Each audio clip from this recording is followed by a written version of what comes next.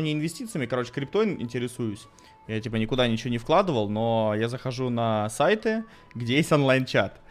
И, блядь, вот когда ты читаешь этот онлайн-чат, то есть у меня нету образования, у меня нету опыта трейдинга, но у меня есть опыт рыночной экономики из игр. Типа я очень много, ну, я рассказывал, барыжил, да, я примерно понимаю, как что устроено. И когда я читаю, даже я, когда читаю со своими знаниями то, что челы пишут в чатах, я, блядь, так усываюсь, я диаболику скидываю, там, блядь, такие просто